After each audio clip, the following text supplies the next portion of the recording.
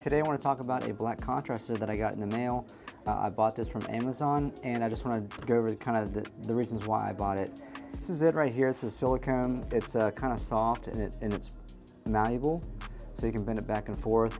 Now the reason I got this was because traditionally I would take photos with the conventional black contraster, and what happens is my hand gets in the line of sight with the camera. So with this contraster, it actually eliminates that by keeping your hand away from the contraster and a good image.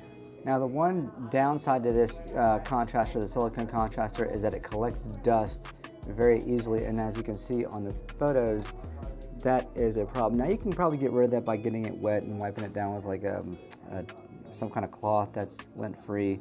But overall, I do like it, and I think I'm going to keep it.